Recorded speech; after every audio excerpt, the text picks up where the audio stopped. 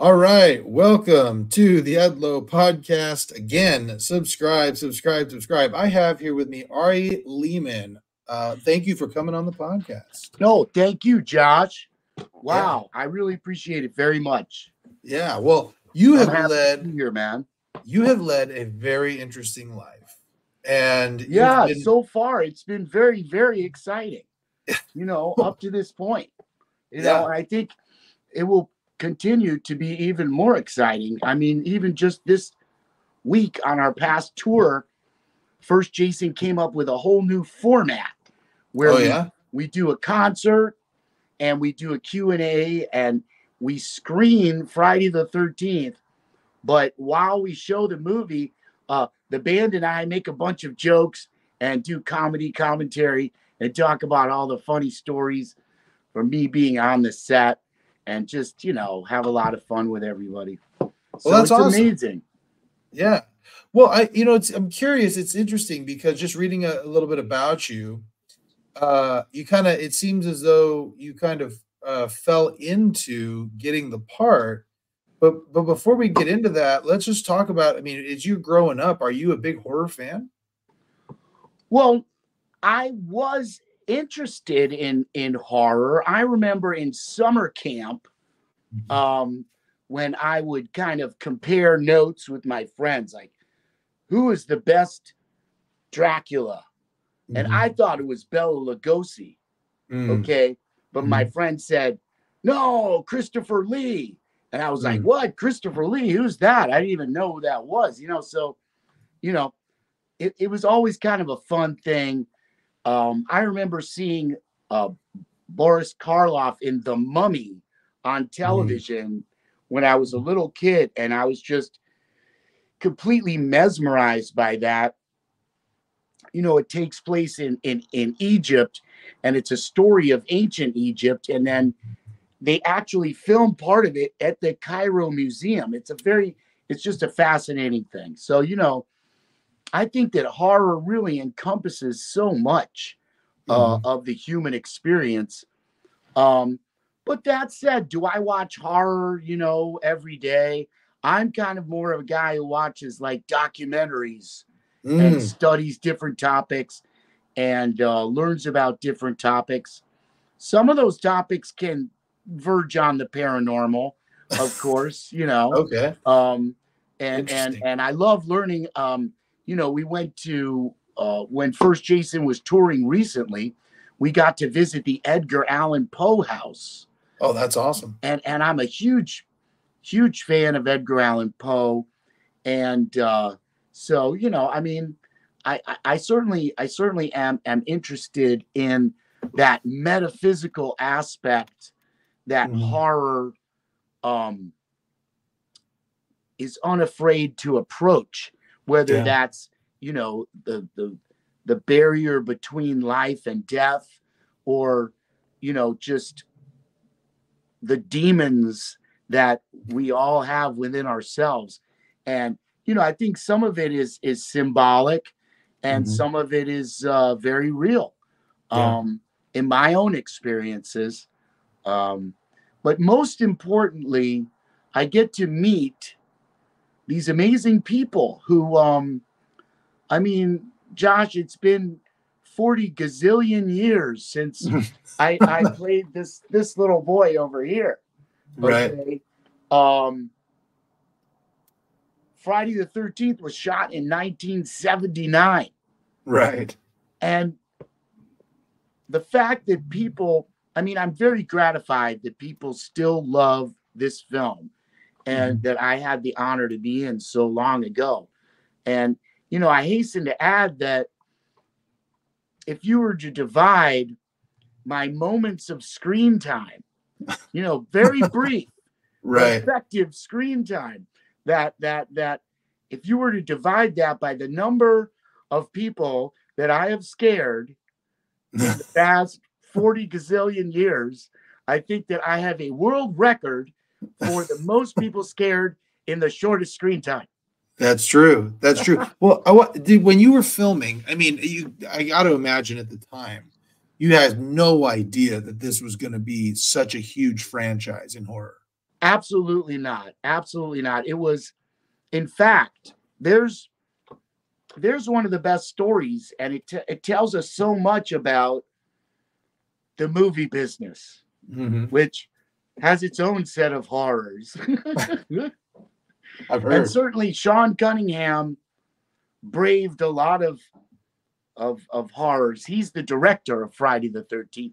Now, Sean initially set out to make an entirely different movie, Josh.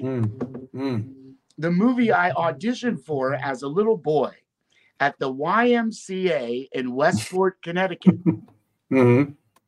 I was there because, you know, I was a little actor who could sing, et cetera, but also I could play soccer. Interesting. Sean was making a movie about a ragtag bunch of orphans who win their orphanage back from the mob in a soccer tournament. Yeah, that was the movie. And it was a heartwarming tale, you know, and not only that, they filmed part of that movie in Cosmos Stadium. They had some of the New York Cosmos were in it. I think even Pele was in this movie during a flashback sequence. But Paramount Pictures said, wow, great movie. It was like the Sandlot of soccer, okay? But nobody played soccer in 1978 in the United States. Right. Nobody. Maybe if we lived in Connecticut, and, you know, Connecticut, it was cool in Connecticut, you know. But there were no soccer moms. You know, it's a great idea 15 years too soon, maybe. So classically, they said, look, Sean, we're not going to cut out on you. You're a great director. In fact, you did this wonderful film called Last House on the Left. So why don't you give us another horror offering in the rest of the time you have and with the rest of the money you have? In other words, he had no time and no money. He had spent full budget making this great soccer movie. So the next thing I know, I'm being called, Ari, we need you to get back. We need you to come. Because you'll see, it gets better. It's like the first time they said, Ari, okay. I picked up the phone. It was the summer after the soccer movie. So it's Sean Cunningham, and he says, oh, good. I got you on the phone. Ari, we need you to get down here right away. We're doing another movie, and we need you to get right. Just get here. And I said, sure, Sean. And he goes, wait, can you swim? And I said, yeah, I can swim. And he said, great, get down here. You got the part. That's it. Just get here, you know? And yeah. So famously, when I got to the studio, Sean wasn't there, and they handed me Kevin Bacon's script. And it says, the counselor and his girlfriend are in the bunk in the cabin. And I was like, wow. I was all 14 years old, and I was looking like this. Sean came over. He said, he must have seen the look on my face. So he said, oh, Ari, that's Kevin's script. Oh, so, but then he told me, you're going to be the monster. Nice. So, you know, as a 14-year-old, that was pretty freaking cool. And I got to work with Tom Savini, and, you know, the entire experience of creating the makeup and learning all about horror was absolutely transformational for me. What I learned on the set of Friday the 13th that I really utilize to this day is make use of what you have in front of you. Sometimes when we have a limitation of themology, it can increase our creativity. Yeah. So I watched as Tom Savini and Sean Cunningham and Barry Abrams, you know, they they created this low budget film very quickly, like right in front of our eyes. And a lot of those different ideas for the kill scenes and everything were basically, they came up with a lot of that, especially the special effects, right on the spot. So yeah, and Tom and his partner Tassos Stavrakis, they were a lot of fun to hang out with. It was like the Cheech and Chong of horror, you know, and they would make me laugh all the time, and we would have so much fun. But they were super creative, you know, always pushing the edge of creativity. And so the only scene that I was to do originally, not in the final take, but in the originally, was just the drowning child, Jason. He's drowning. And now, you know, it's kind of funny, but when I was a little boy, the movie Jaws came out. So I lived near the beach in Connecticut. And my parents liked to sit and eat their picnic lunch, and I would go swimming. Right. And so, of course, I figured out that they were scared that the sharks would eat me. So one day, I pretended to drown just like this. And yeah, I think I may have scared my father. He came over to and said, Ari. I was like, yes. But then, of course, I laughed and laughed. And then he was rather upset, but I guess he was relieved. But then I proceeded to do that every day because we lived right next to the beach. So we would go to the beach and they would set up their picnic lunch, and then I would pretend to be drowning. And then, so, you know, my dad was like, okay, let the sharks eat you, you know, whatever. But by the time I got to the set of Friday the 13th, I had it perfected, you know. Right. You're like, I'm going to get the Oscar for drowning scenes. They should make this category. What? Yeah, right. They have that. Man. Yeah. So yeah. And you know, so there I was. I went home in the summer of 1979 thinking I played a drowning child. Well, that's it. You know, there goes my movie career, as it were. And but lo and behold, Paramount Pictures once again said, they said again, we're not going to buy this movie because A, you have an old lady gets her head chopped off, and then a little boy, B, drowns. And then we need something. We need some kind of some ending. So they said, can you come up with something?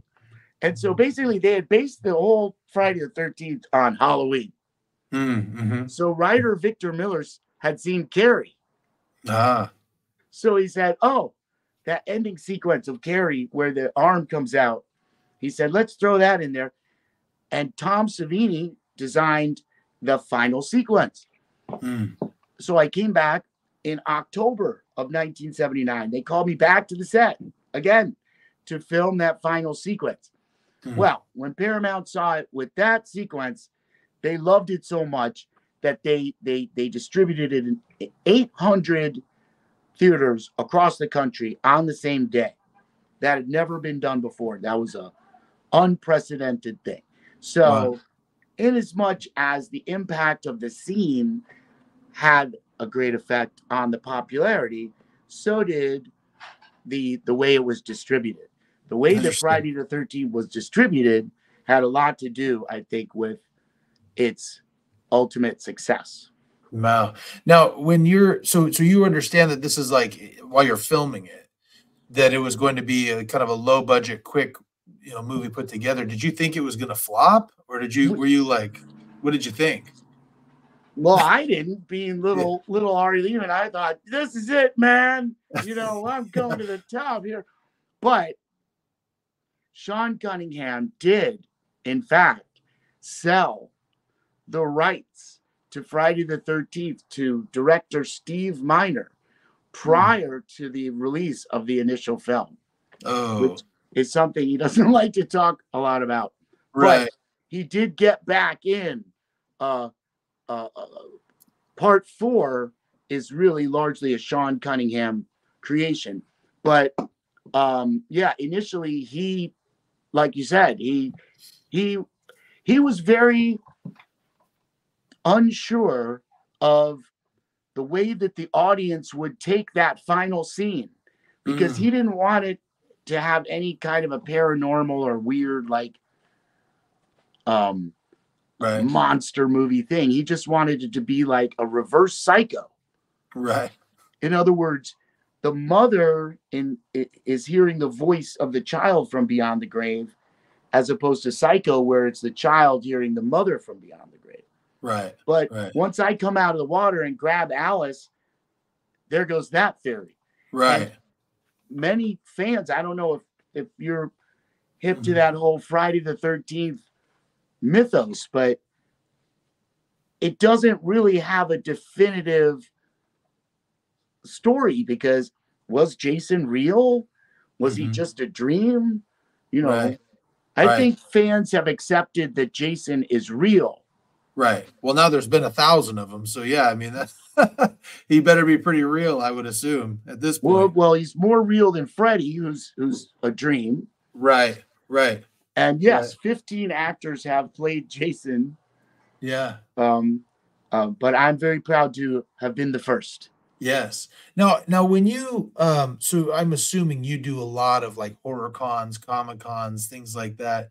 When you do that, do you ever get a chance to discuss this with, like, has there ever been like a panel of Jasons that are all sitting there talking about their experiences playing it, or have you had an opportunity to talk to them? How's that go? We've had many panels of Jasons, but the most fun were the ones when Steve Dash, who played Sackhead Jason, and Kane Hodder were there, and they would just insult each other comically. They would riff and make, I'm sorry, but they would make horribly disgusting. They would say really gross things and make everybody laugh. Yes, well, recently I did a panel like that with Kane and with Douglas Tate, who was in Freddy versus Jason at the very end. And then I've done a number of panels with all of the Jasons. But perhaps most fun for me, Josh, was when I got to work with Betsy Palmer, who played Pamela Voorhees. Oh, yeah. So Betsy was an amazing person, and she had an amazing career. It was like you're talking to somebody from the golden era of Hollywood. You know, I remember being in Hollywood with her, and we were with a group of people, and we walked over those stars, you know. Well, Betsy doesn't happen to have a star. And I was saying, oh, please, nobody say anything. Just keep going. And someone said, why didn't they give you a star? You know, and I said, oh dear, you know. She said, don't worry, Ari. Look at where the stars are. People just walk over them all day long and throw their gum and spit. And then she said, look, the Academy. And she pointed to these huge statues just glaring down. You know, she said, fuck Hollywood. She told me many times, fuck Hollywood. I like to do dinner theater. People bring me flowers. I get dinner. I'm not waiting around to wait for the phone to ring to play somebody's mother. Right. And up until her 80s, she was doing theater. She could memorize entire scripts. She probably had 30 or 40 scripts memorized. People don't realize she played she was in like Gigi on Broadway. She was in Mr. Roberts with Henry Fonda and Jack Lemmon. And she plays this brassy, you know, she's the head of the waves, the female sailors. She just inspired me so much, you know. Mm-hmm. And so I got to do panels with her, but she was so cool. And I would come out, you know, with my metal gear on, looking like Mr. Metal Guy. Right. She would wear an old lady sweater. And then she'd just start making penis jokes. And she would, what's the matter, Ari? And I would turn bright red, and she would be like, dude, you know, she lived with James Dean for 2 years. I mean, 2 months. Wow. 2 months. And they were very close. And yeah, no, I mean, you know, they were lovers. And she was just somebody who taught me a lot. And she said that I should make the most of what I have to work with and find different ways to express myself artistically. Like, she really championed my metal band. Mm-hmm. If she knew because very often I'd be doing a convention, but then we'd go off somewhere else to do a show, you know, and she would always say, knock them dead and leave them writhing in the aisles. That was her thing. She would always encourage me. So at the shows, I would bring her, like, she was vegetarian, I'm vegetarian. So everybody would go to eat steak or something, and we would go eat Chinese food or Italian food and split a bottle of wine. And she would have parties at these conventions back in the day, you know, which were, I don't know, they were really a lot more fun back then, especially because of her. But it would go crazy, and she would say to me, Ari, pass the joint. It's not a microphone. So you're interesting. You're vegetarian. Is that a moral thing or a health thing or both? Well, I made the decision to become a vegetarian when I was a little kid, largely because I wanted to lose weight. And my first way of doing that was by eliminating desserts. But then I really missed desserts. So a friend of mine said, well, you could just become vegetarian. And that's how it actually started. But then, it being, you know, the 70s, right. So there was many people encouraging me to be a vegetarian from a spiritual perspective. And I did, by great fortune, I had a teacher who was a jazz piano teacher, but she also worked together with the famous Mahavishnu Orchestra from the 70s, which was a very spiritually motivated rock band who were all devotees of Sri Chinmoy, the Hindu teacher, the guru. And so, yeah, when she found out I was vegetarian, she was very encouraging of that. And, you know, as time passed, I guess I read a lot of books and stuff. There's a great book by T.H. White, in fact. It's called The Book of Merlin, which is the final chapter of Once and Future King, the story of the education of King Arthur. But in the final chapter, it's the great battle between King Arthur and the son of Morgan Le Fay, who is his illegitimate son, and they're gonna. It's supposed to be the final battle of everything, but secretly their fate is being decided in this book by the animals. Should man be allowed to survive? Is the question. And the horses get up and they say, well, they're always riding on us and making us carry stuff and this and that, you know. And then the pigs get up and say, oh, they just kill us for food. And the chickens say the same thing.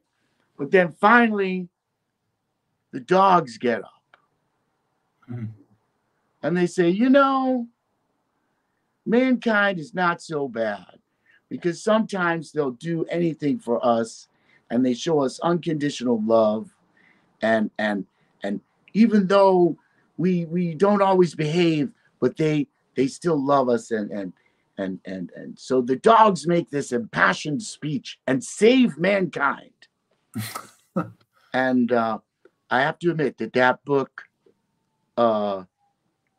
made me want to not eat animals. And so how long has it been now? Oh my gosh. I was vegetarian on the set of Friday the 13th. Wow. So it's been over 40 years. Man. Yeah. God. Wow. But back then, to me, being vegetarian was, eating macaroni and cheese. I mean, there was a lot of cheese going on. Right. Cheese sandwiches. I love cheese. And you can imagine when I went on tour at the beginning, trying to find vegetarian food way back in the 80s from a tour bus was hard. But flash forward to now, forget it. Everybody has vegan everything. Yeah. Two things happened, Josh, in my life that we never would have imagined back then. And one was widespread availability of vegetarian food, even vegan food. I eat no dairy now for a long time. But also the legalization of marijuana. That's funny. It's so wild. I was telling my I have a son who's 17. He's a guitar player and he sings. He sings in a choir and stuff like that. He's been in a number of honor choirs. He's doing very well. But I was telling him, I was like, you don't understand what you guys are living right now. When I was your age, I could have never imagined life being like this. Marijuana is legal. Like gender isn't even a thing anymore. Like, you know what I mean? Like, to think that marriage, same gender marriage is legal. Marijuana is legal. In some areas, psychedelics are legal. Well, yeah. I mean, just for us, just on the sheer operative level of touring, and constantly, when I got out of college, I started working with world music.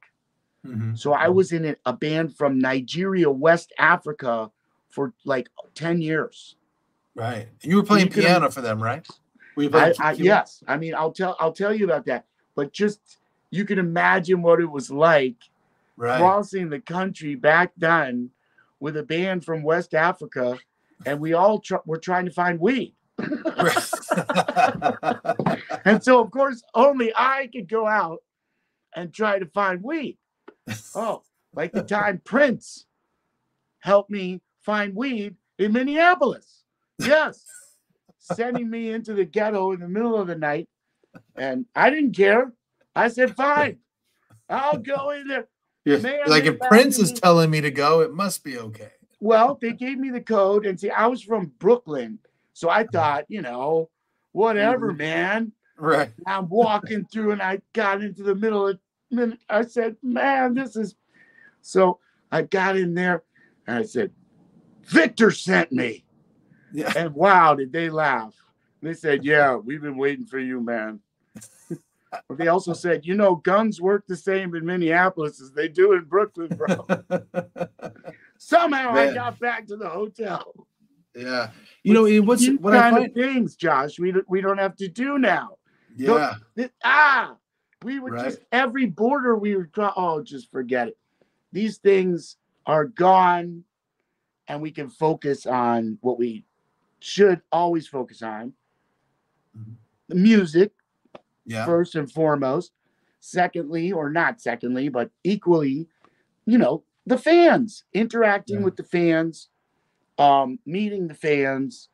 And now, here's another thing. When you think about it, we never would have thought back then.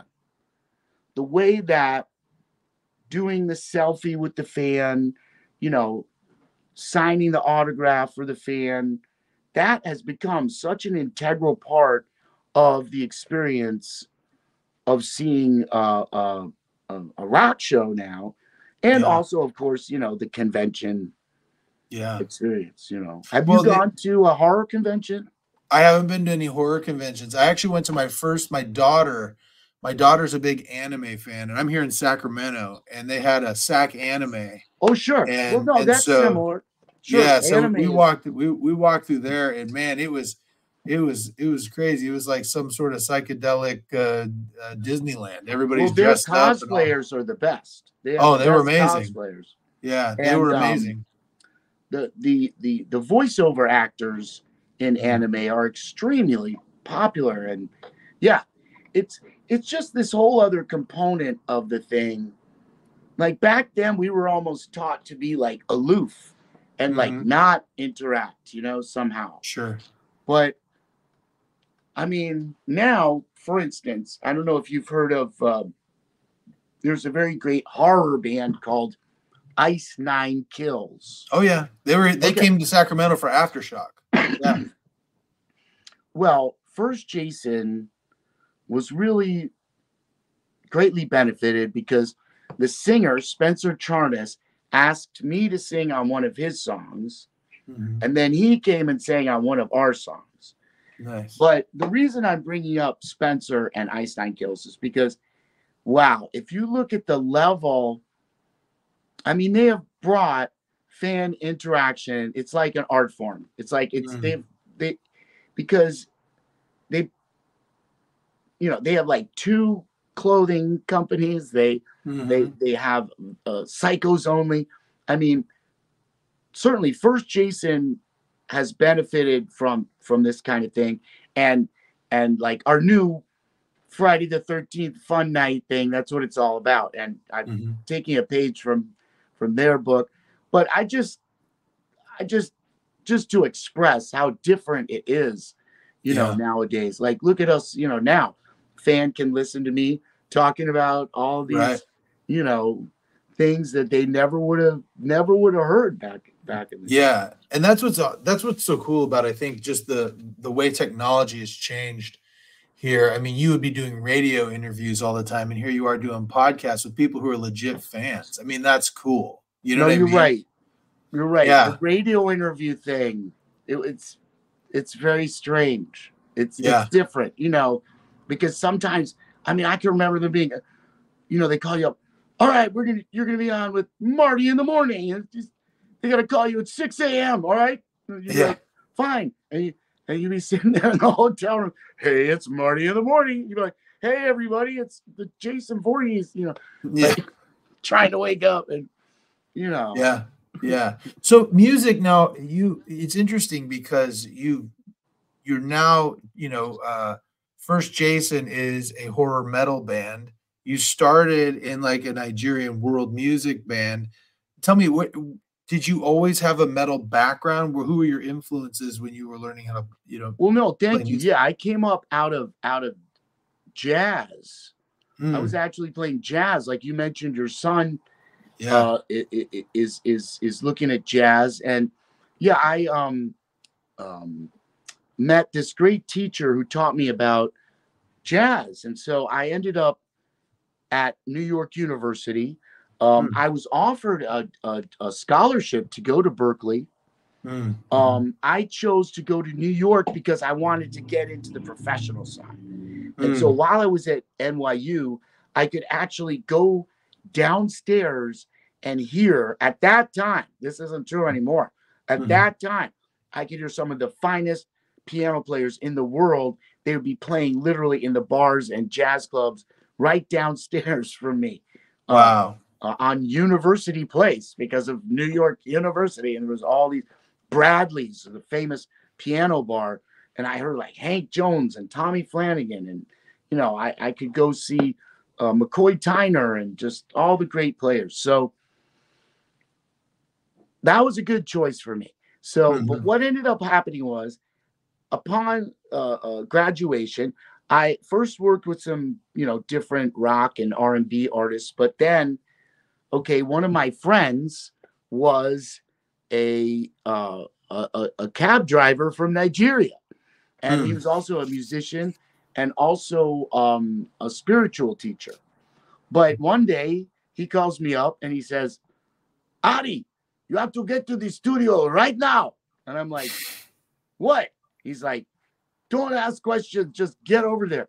So I was hanging out with my friend Nelson, also from West Africa. So Nelson's like, I'll drive you. Come on, let's go. So we go over there, and upon arrival, we walk in, and the lead singer knew the guy that I was with, Nelson. They had gone to high school together. They hadn't seen each other in 10 years. Oh my God, you know, it was like a Nigerian celebration. They were so happy to see each other. So that was good. And then they started playing a song, and they point to me, solo. And but they didn't realize it was in C minor, and I could solo in C minor like nobody's business.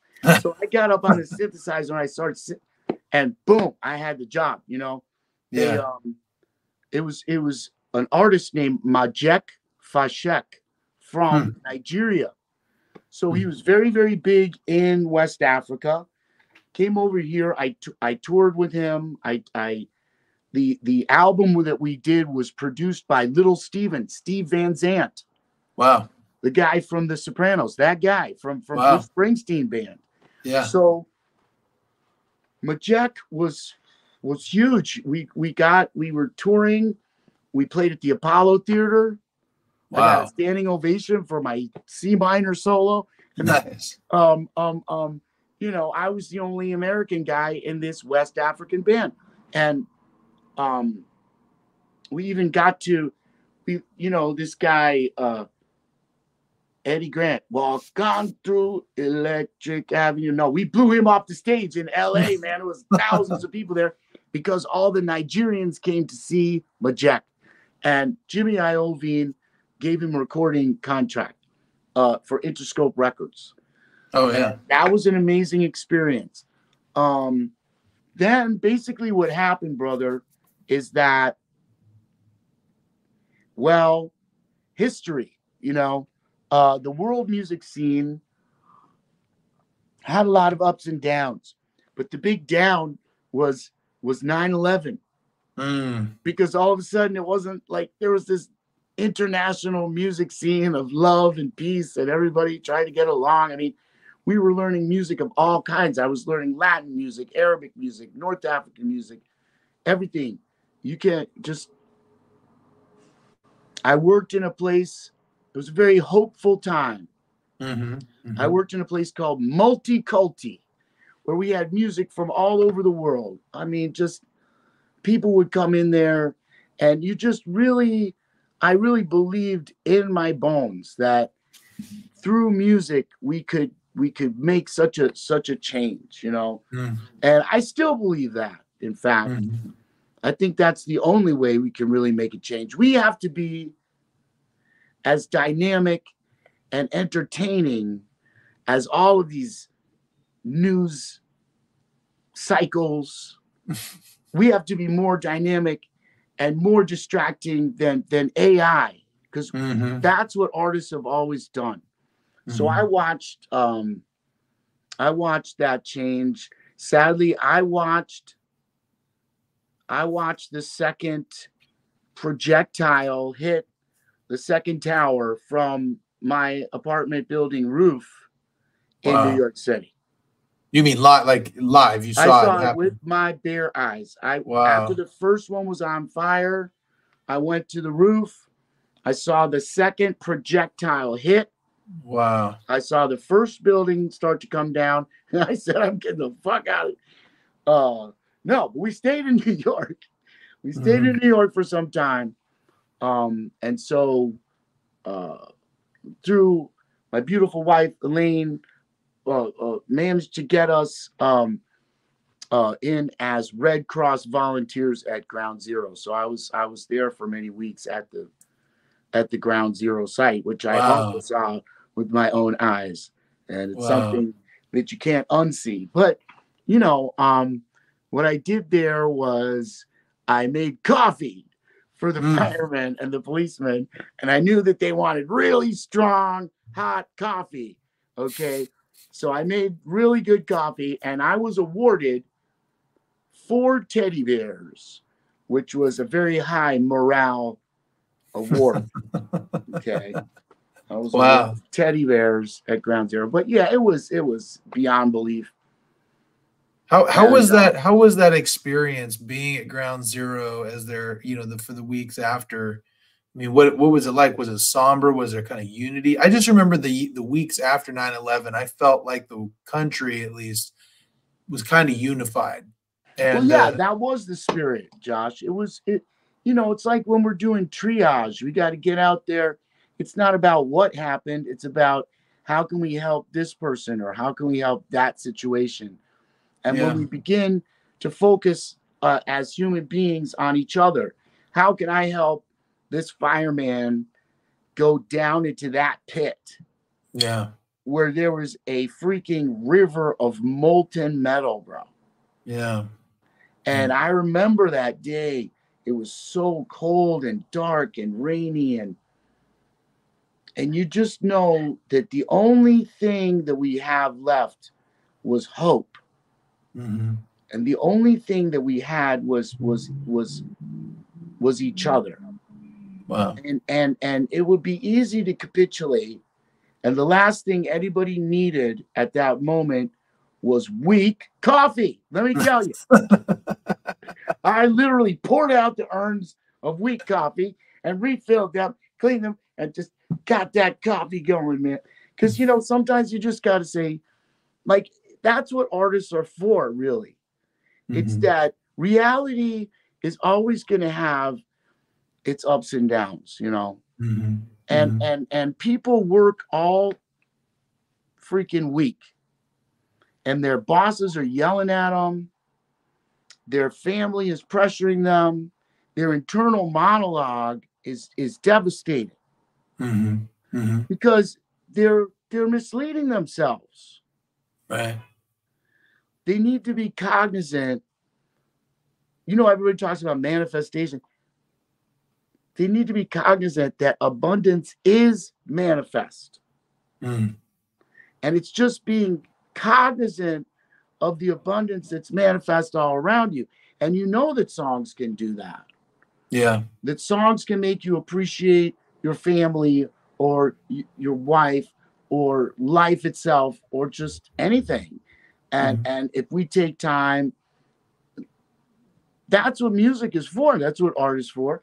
Now, of course, my songs tend to be a little different. My songs tend to be about facing that inner peril and having the courage to, it's music that shakes you up. And I'm hoping that I'm shaking people up to look at themselves and see the strength in themselves. Like if you look at some of the lyrics of First Jason, like my song Sink or Swim, which that's what it's about. It says look at your life and choose to not sink, choose to swim. Right. So of course it's in the metaphor of Jason, so all my songs, Jason never dies. Yeah. Which is a positive message in it, yeah, definitely. So, definitely an oxymoron. What made you go from the world music? Like, what got you into the metal part? That's a great question. Yeah. Yeah. So I had worked with Majek, and even after that, I worked with some Jamaican reggae bands, which was also great. And that took me on Reggae Sunsplash tour.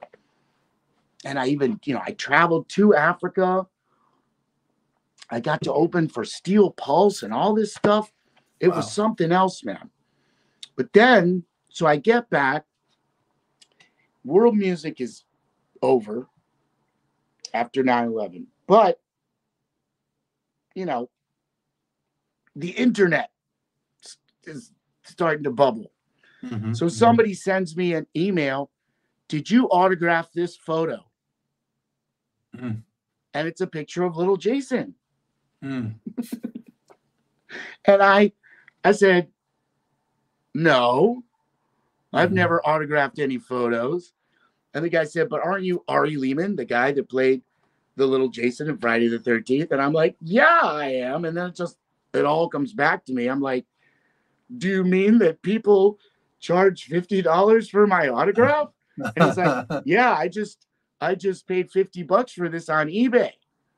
Wow. And so we found the source who claimed it was from a third party. And that source was kind enough to return the money to this individual and others, and then to purchase autographs from me, knowing that he had found.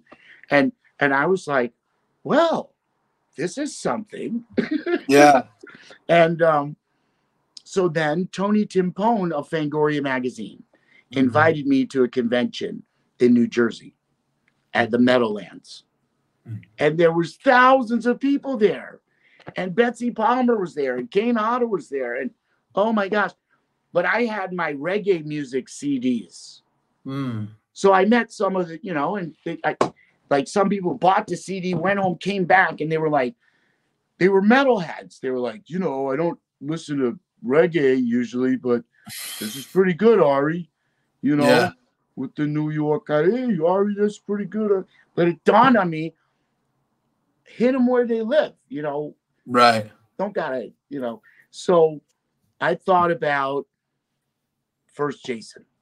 And initially, well, I had a friend who was in a band called Reagan Youth. And that was a punk band. And he had taken me to CBGB's, to see Bad Brains, to see Dead Kennedys, to see White Zombie. So, you know, I had some reference points. Although back then, you know, I was like the jazz hippie. Right. And then, you know, but now I was looking at this. So then another friend of mine who had worked for Cro-Mags, which is a band, he had drummed with them, he jumped on board.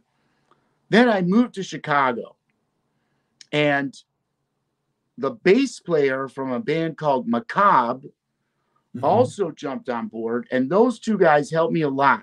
I found that the metal scene was very open-minded and gave me a chance to find my voice. And after a while, I had my first album, Jason Is Watching. The unique thing about my band, of course, is that I play keytar, not guitar, not bass, but a keyboard like this. So I play keytar through a heavy metal pedals. So it's like distortion, heavy metal keytar. So I'm known as the evil wizard of keytar. And, you know, that became, you know, all the work that I had done on piano, I translated to keytar. So I do showstoppers like, you know, Bach toccata and fugue in the middle of the set, you know. Wow. And that's what it's about. It's about keytar pyrotechnics. And that's a big thing of First Jason now. I travel with a drummer and a bass player who sing and play their asses off and are very great. And so we've gotten to open for Ice Nine Kills, and we've gotten to open for Twisted, and we've gotten to open for Incantation and all these wonderful bands, Nuclear Assault, and Third Eye Blind, and all this stuff. But for the large part, we just play small rock clubs and at horror cons. And now we have this new thing, Josh, where we also screen Friday the 13th. Yeah. The band sits there and I do a commentary and they make jokes and everybody drinks and it, you know, it's a fun time. We play trivia game and, you know, question and answer. And so that becomes, you know, a whole new experience. One of the things that's really cool is this reminds me, I do pro wrestling, right? And I do independent pro wrestling. And one of the things that's really cool about that versus say a WWE show is the access to the wrestlers. And this is very much sounding just like that. What you're doing is you're giving, not only you playing your music, but then you're giving the people in the crowd an opportunity to kind of interact with you and meet you. It's just it's almost like a Comic-Con experience where they come in and they get to say, I hung out with Ari Lehman and watched Friday the 13th with him, and he shared stories about being on set. I mean, yeah, they go nuts, man. They love it because it's like we're all just hanging out, and the film is just short enough to make it, it just works great.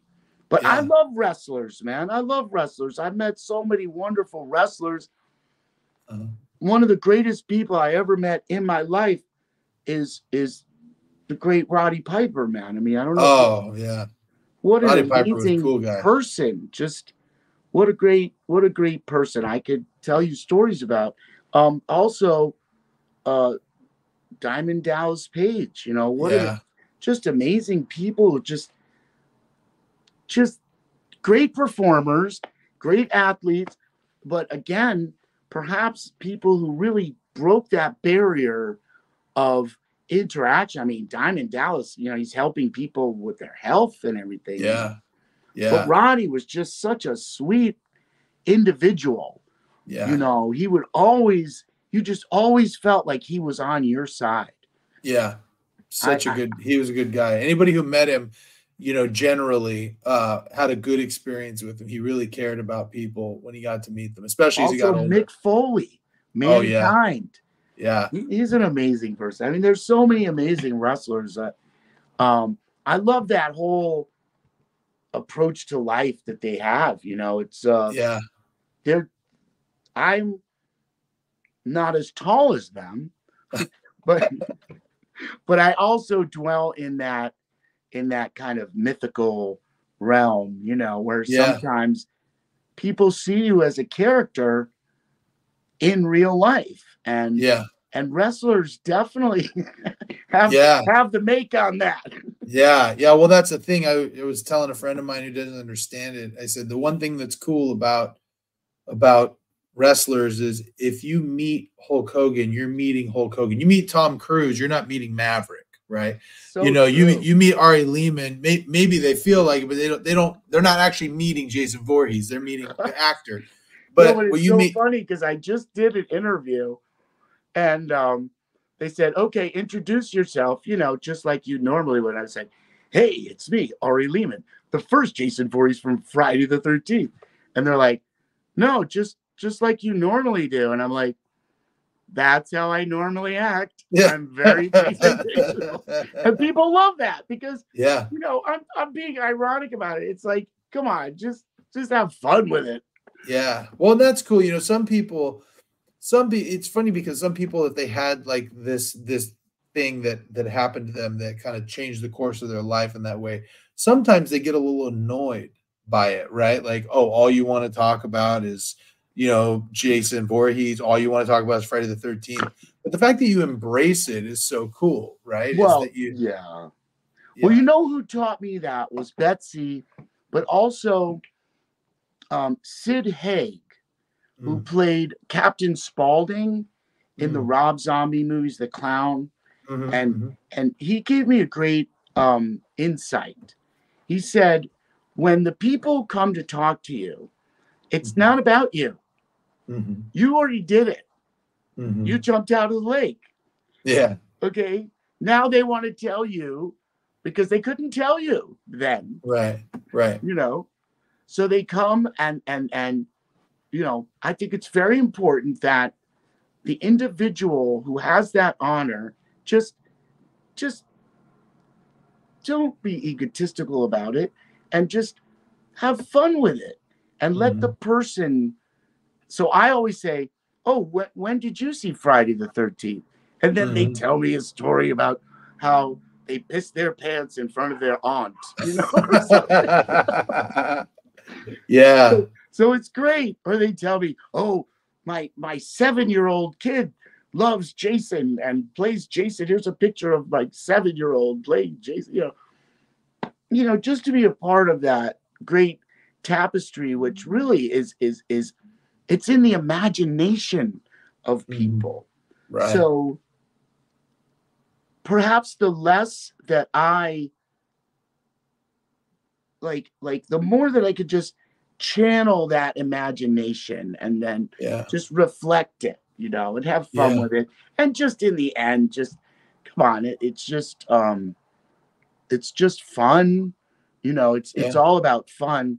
I mean, we certainly sometimes we say, oh, especially when they're saying this about Jason and Michael and Leatherface, and they compare them as characters, and they say, oh, that Michael, he has no cap, he's got no moral compass, whereas Jason loves his mother, and all that stuff.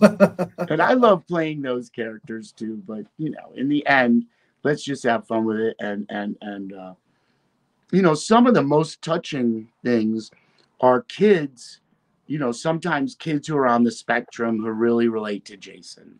And their mom will come up and with them, and then I just totally feel like, if anything, that's the greatest honor for me. The fact that those kids, and they're so present emotionally, those kids on the spectrum, and I can't really express what I'm trying to say, but it's a great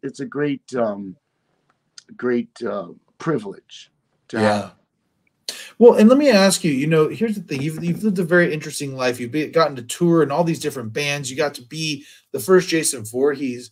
Is there something about you that you feel like, some characteristic that makes you like successful in these ways that other people could emulate?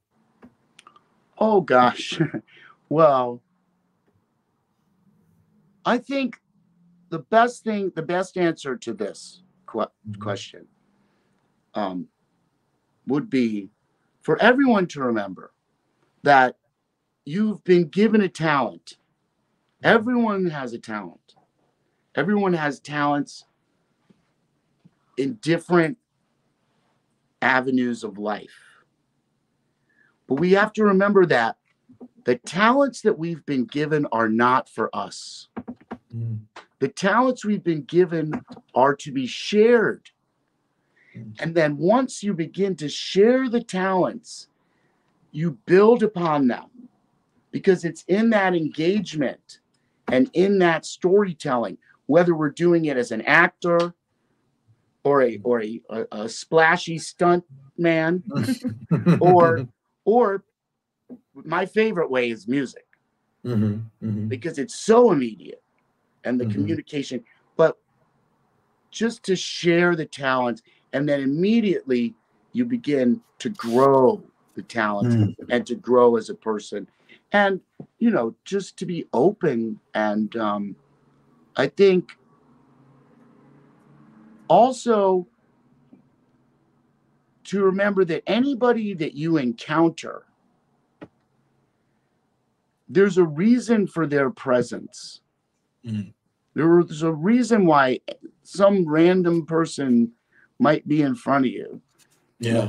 I mean, I'll give you a story. Once I was in a lobby of a hotel in Massachusetts somewhere, and we were signing autographs. This big guy had come in without telling anybody and started laying machetes on the table. I came down, I started signing. So we're laughing it up with the staff. And so there's a commotion going on. And this, there was a resident who must have lived in the hotel. And it was an old guy, and he's in a bathrobe with a walker, the kind of person that people just usually ignore. Just let the old man in the walker go by, Right. But I had that little feeling, and he was all smiling because we were laughing. So I said, "Hey, man, what are you doing?" Something like that. And he's like, "What are you doing over there?" So he comes over with his thing, and he looks at the thing, and he realizes what's up, and he says, "I was in Jaws." And we go, "What?" He goes, "Yes, I was in the movie Jaws." And sure enough, he shows us on his phone, he was an extra in the movie Jaws. And not only that, he went on to be, he's like a football coach, and he helped all these people in his life. And he gave me all these insights, and it was just fun to talk to that person.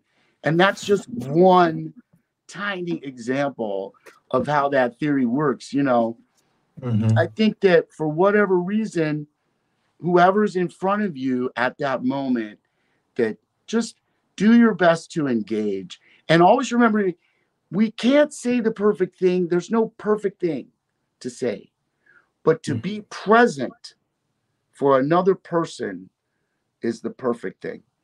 Yeah. Wow.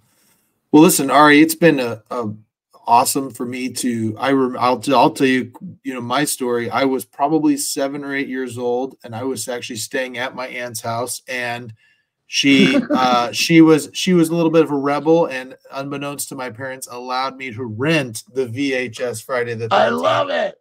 And so we watched it, and I remember. And by that time when I watched it, they'd already had a few of them, so I knew of the Jason that was, you know, that had the hockey mask and everything, and so I was expecting that, and I didn't get it right. But then you jumped out of that, you know, and I didn't necessarily feel that the movie was particularly scary until you came out of the lake, and then the whole movie was scary, you know.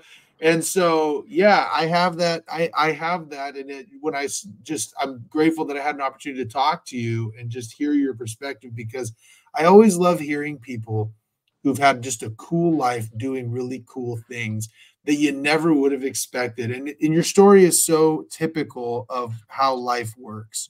You walk in thinking you're just doing one little thing, and you end up doing this amazing thing that changes the course of your life, all because you took a shot and went to an audition. Yeah, just show up. Just show up for life. Yeah. Because you take that first step, you'll know how to take the second one. Yeah. And then the universe responds. Yeah, well, absolutely. Well, but thank you for saying that. That's a very kind and insightful thing to say. People don't always say those things on podcasts. Yeah. Well, it's been a pleasure. Let's do this again sometime. I'd love to talk to you more. Yeah. Thank you, Josh. And send me the link so I can share this with the fans. Absolutely will. Thank you. Thanks, Josh. We'll see you. Jason never dies.